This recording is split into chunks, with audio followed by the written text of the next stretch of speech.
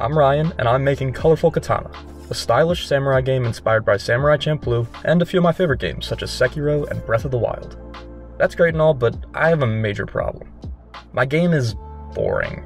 The combat base is there, but I've got nothing to make it pop or set it apart from other low-poly shovelware. Okay, so let's put our collective brain cells together and do a little bit of brainstorming. What makes a game fun? The main gameplay loop, obviously, but that's not quite what I'm getting at. Let's get a little more specific than that. Something that's not the gameplay loop, but can benefit the gameplay loop as it is. The icing on the cake, if you will. Yeah, I'm talking about game feel. One game that really nails game feel is a little pixel game released in 2012 called Hotline Miami, a game carried by its gore and quick, visceral deaths. The gameplay is phenomenal, of course, but in my opinion, the blood and gore are what keeps that game ingrained in the minds of gamers. Not to get morbid, but blood makes combat feel more exciting, impactful, and realistic. And that goes for all facets of media, not just games. In fact, it's an integral part of modern media in general when you really think about it. I mean, just off the top of my head, you've got Blue Bloods, There Will Be Blood, The Bloods in the Crypts, Rambo First Blood, Rambo First Blood Part 2, Tiger's Blood, The Blood of Christ. I mean, the list goes on and on. But I'm totally off on a tangent. What I'm trying to get at is that people, specifically gamers, love blood. Period. And this goes for plenty of games too. I mean, you've got Doom, Shadow of Mordor, Dying Light, Bloodborne, Hotline Miami, Cooking Mama, God of War. These are all popular games that lean into gore to make the player really feel powerful.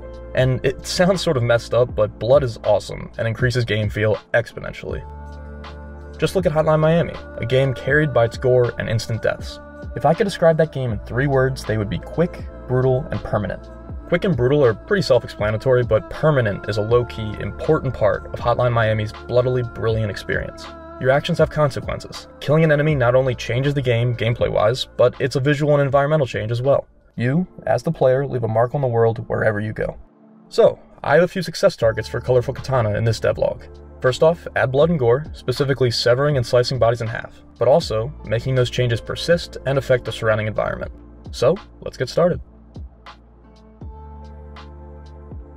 I've been messing around with this cool, somewhat realistic blood asset that I think will really complement the simpler, low-poly look of the game. On hits and death, blood is instantiated and splurts out of the enemy in question. I like the over-the-top distance and amount of blood that splurts from our enemies. I think it fits quite nicely.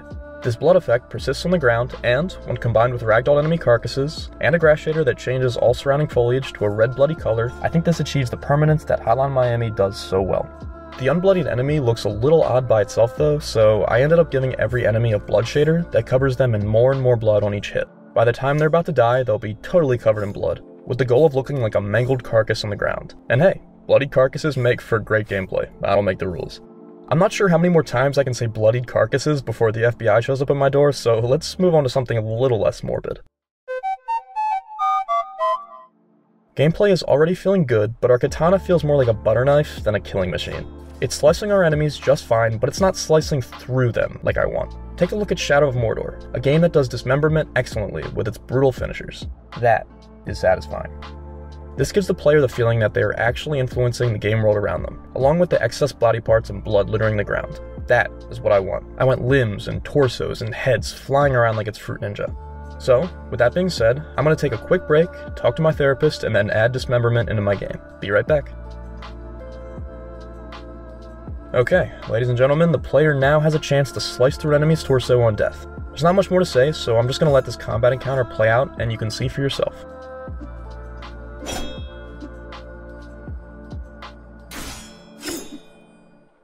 As you can see, this is not your grandma's samurai game. No. This is hardcore, X-rated Giga Chad slicing and dicing. Not that Weenie Hut Jr. type shit. But anyways, I'll see what I can do in the future to maybe randomize what body parts being dismembered, but at the moment I'm pretty happy with the final product. Tell me what you guys think as well, I'd love to hear your thoughts. I think I've achieved the 3 pillars that so successfully prop up Hotline Miami: quick, brutal, and permanent. Of course, there's always more to do, and I have plenty more planned when it comes to combat. For example, I've got some ideas to juice up deaths and the blood system even more than it is now, but I think I'll save that for the next video, so just make sure to stay tuned. And I know this devlog was a little on the shorter side content-wise. I just really wanted to get this video out, and at the same time I've been dealing with some really important personal things, so I hope that explains things. But before I go, I actually have a new little segment to introduce where I read and react to some of your comments from previous videos. The support I received on the other devlogs was absolutely insane, so I just wanted to say thank you for that. And with that support came a crazy amount of comments, some super supportive, and others providing really helpful feedback. So, with that being said, welcome to the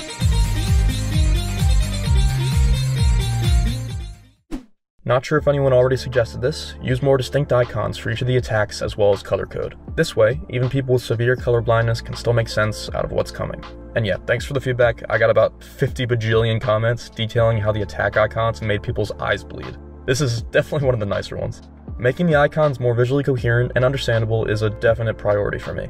I think the end goal is commissioning icons in a graffiti style that look nice and fit with colorful katana's aesthetic.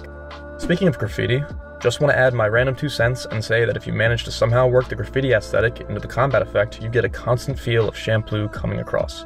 I really like the sound of graffiti and paint-based special attacks being either unlocked after defeating bosses, or maybe being purchasable. That's still up in the air, and it's going to require some playtesting. I'm picturing some sort of paint-based, colorful smoke grenade that stuns enemies, for example. I'd love to hear your thoughts on cool graffiti abilities that I can meld into combat. This next comment right here isn't really a big fan of the Steam capsule art, and yeah, I'm with you. The current Steam art is totally placeholder for now. I'm looking to commission a professional to conjure up some sexy art for the Steam page, so if you have some experience making capsule art for Steam pages, definitely hit me up at this email with your portfolio.